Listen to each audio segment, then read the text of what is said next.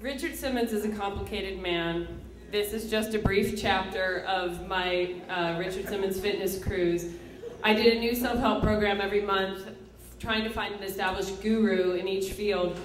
And I realized that I hadn't done any regular cardiovascular exercise since I was 18. And I thought, well, who is there in the American fitness world that's been a guru the longest? And there was Jack LaLanne, who is about 97 and no longer doing any kind of workshops that I could participate in. And then there was the Richard Simmons Cruise to Lose, which is a carnival cruise with 2,000 people on it, and then a small section of those were Richard's group.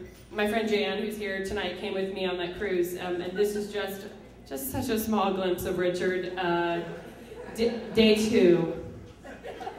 I roll out of bed at 7:15, lace up my new exercise shoes, fill up my official water bottle emblazoned with a silhouette of Richard, and pin on my name tag. Jan has already made it clear that she won't be attending any of the 7:30 a.m. Rise and Shine with Richard classes because she's on vacation. I'm one of the last ones to arrive in the Rome Lounge, the ship's main showroom, and for the first time I see the whole group assembled. 225 people, nearly all white women between the ages of 35 and 60, wearing colorful exercise clothing and carrying the black Richard Simmons tote bag we received last night. The tote also boasts Richard's uncanny silhouette, and his signature move is called an angel, which is kind of like this. And so or kind of off to the side, more like that. And so everything had Richard. And then at the closing night party, there were watermelons carved with the angel and ice carved with the angel. I think I just pulled something in my back doing that. All right.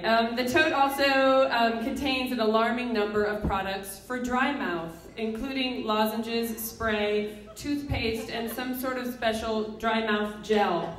Also a tablet of pre-printed permission slips to use for your children at school. Every single word of this is 100% true. The layout of the room makes it an awkward space in which to exercise, with rows of upholstered benches and immobile cocktail tables, but the group makes do, spreading across the theater's aisles and balconies, arm's distance apart, taking up the entire room. For the very prompt, there are spaces on stage with Richard. This is obviously a hot commodity and probably fills up before daybreak. At first, I didn't understand it when I read in my binder that Richard would show up a half hour before every class for autographs and pictures. I can imagine him doing this for the first couple of days, or perhaps once during the first class and once during the last class, but I had underestimated his power, severely. This morning, the line to talk to Richard, who is perched on the edge of the stage in black shorts and a black crystal-studded tank top, stretches down the aisle about 50 people deep. I overhear someone say that a woman in upstate New York does all of his tank top bejeweling. I take a seat on a bench and keep my eyes fixed on Richard. He seems genuinely happy, taking time with each person, wrapping his arms and sometimes legs around them for pictures, or placing a hand on their arm as they speak. People bring him lots of gifts. I watch him unfold an Afghan, gush over it, hold up a framed photo, kiss someone. Jan and I were not alone with the kissing. The first night we saw Richard, big kisses from Richard. Nearly everybody gets a kiss upon arriving at his side, and then again when leaving. Richard Simmons has probably kissed more women than Gene Simmons. When he has finally spoken and posed with, squeezed and smooched the last person in line, he grabs the microphone and walks out onto the apron of the stage. "Good morning, everybody!" he yells, his feet planted firmly in ballet's first position. Sorry if you're near the speakers. Heels together, toes pointed out, bending at the waist. The group answers back, automatically adopting a goofy schoolgirl lilt to our voices. "Good morning, Richard!" It just seems like the obvious way. But it's not enough for Richard. He gets a little more shrill. "I said good morning, everybody!" We crank it up a notch. "Good morning, Richard!" Appeased, and without saying another word, Richard cues the sound booth, and the classical music swells. Richard leads us in a series of flowing, low-impact stretches. It feels really good to be doing this, to be up early and moving.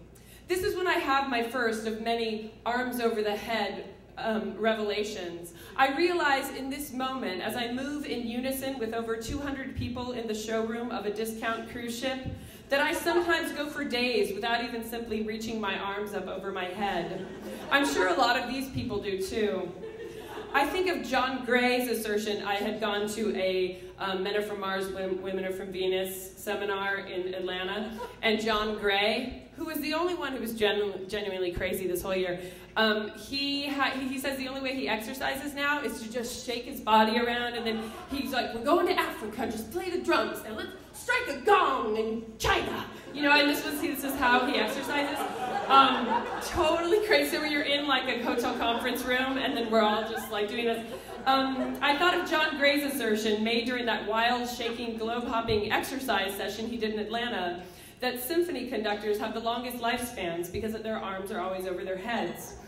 After the stretches, Richard tells us to take a seat and get out our binders. He sits cross-legged on the edge of the stage and holds the microphone low on his chest by gently pressing it between flat palms, his back very straight. He explains the challenges of the cruise, including the cocktails, the food, the infamous chocolate buffet. They dip everything in chocolate on this cruise, he says. They dip newborn babies in chocolate, and they're delicious. Suddenly, he pops up onto his little white shoes and says, okay, everybody, let's get on the scale. There is an audible gasp throughout the room. I'm just kidding, he says. Boy, you should have seen your faces when I said that. You were all thinking, but Richard, I haven't pooped yet.